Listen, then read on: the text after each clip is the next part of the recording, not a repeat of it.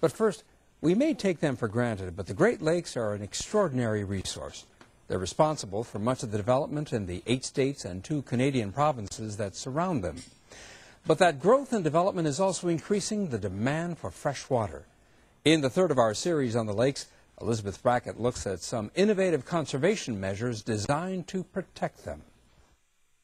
You have to start conserving water, and I think it has to be on everyone's agenda here in the city of Chicago. Water conservation is a hard sell in Chicago. With the vast expanse of Lake Michigan on the city's doorstep, it's hard to understand why conserving water matters. It's an ongoing challenge with us educating citizens about the need to conserve, because we've all grown up around this resource, and it looks immense, it looks immune from harm, but it's not. Joe Deal says the city has actually done a good job of conserving water. Since 1990, water consumption in Chicago has been reduced by 20%, even while the population has increased. Primarily that has been the result of infrastructure improvements. A lot of older cities have aging infrastructure, and it leaks over time. Department of Water Management has had an aggressive goal of 45 miles per year of repair and replacement of water mains, and that has really reduced our pumpage. A series of Supreme Court decisions allowed Chicago to take 737 million gallons of water out of the lake every day. When water leaks out of the sewer pipe, the city gets no benefit from the water it has taken out of the lake. Chicago also loses water when it leaks through the locks at the mouths of the Chicago River. The locks were put in place after the flow of the Chicago River was reversed in 1848 to keep sewage out of the lake. The Chicago River now runs away from the lake and eventually into the Mississippi River. There's always some leakage. These lock gates have been in existence since the late 1930s, and they need to be replaced. Water conservation is also hampered by the fact that Chicago remains one of the few large cities without water meters for its residential customers. That leaves customers with little incentive to watch the amount of water they use. We understand metering is an important component of water conservation, and the mayor has directed the Department of Water Management to move in that direction, and they've put together a plan, and they're actually reviewing RFPs currently for the first phase of metering, which is an automatic meter reading system. Currently, commercial, industrial, and residential buildings are metered, but the city concedes it could take years before Chicago sees the benefit from metering residential homes. Studies have shown and practice has shown that if people pay for the water that they use, they do tend to conserve. But Chicago is working on some innovative conservation measures, like the $15 million project to return rainwater from the roof on the newest McCormick Place building to Lake Michigan.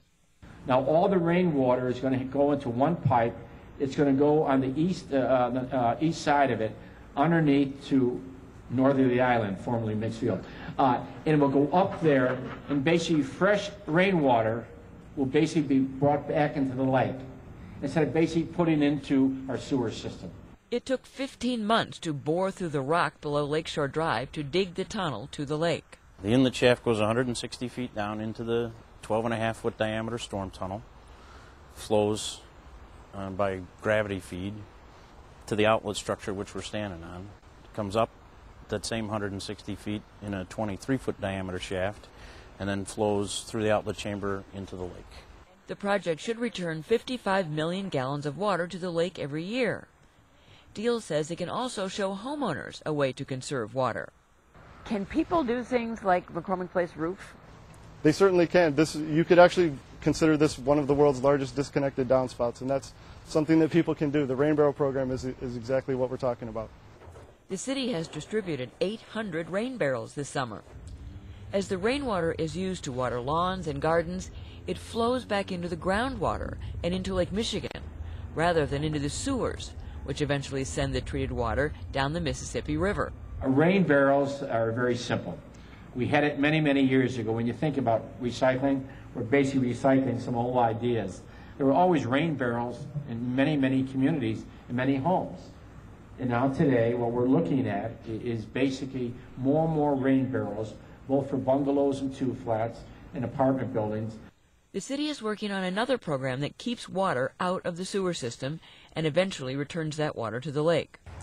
This alley doesn't look any different from any other city alley, but it is. It's a green alley.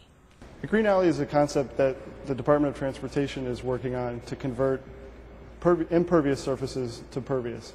Basically, we see the alleys as an opportunity to take a surface that used to collect rainwater and funnel it into the sewer system and disconnect those from the sewer system and allow that water to percolate back into the soil.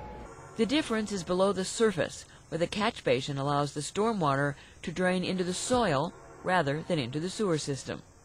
It's important, again, because all of the water we keep out of the sewer system, we keep in the Great Lakes Basin. We're recharging the aquifer, and most importantly, we're changing the way we think about stormwater. We're viewing it as a resource, not a waste product.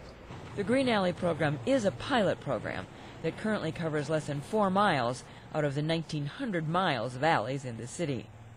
The city is also experimenting with another way to conserve water. These waterless urinals can be found in the second-floor men's room at City Hall.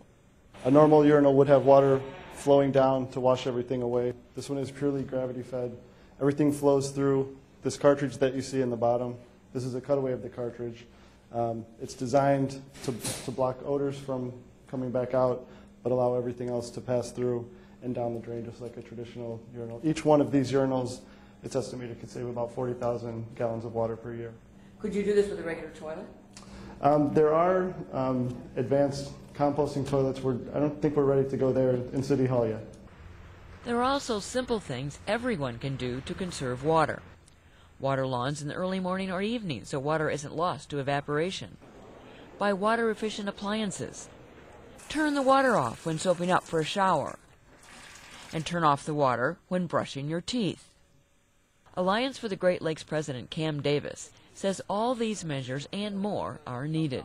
In the future, I see that we need to get much smarter about water conservation, and there's a lot of good incentive to do that. It's usually cheaper to conserve water than it is to try to find new sources of water. It's the smart thing to do, and it's the ecological thing to do as well. And, says Davis, conservation is critical to preserving the Great Lakes as a resource for future generations. For Chicago Tonight, I'm Elizabeth Brackett. Environmental reporting on Chicago Tonight is made possible in part by the Joyce Foundation, dedicated to protecting the Great Lakes. Fresh water at the heart of America.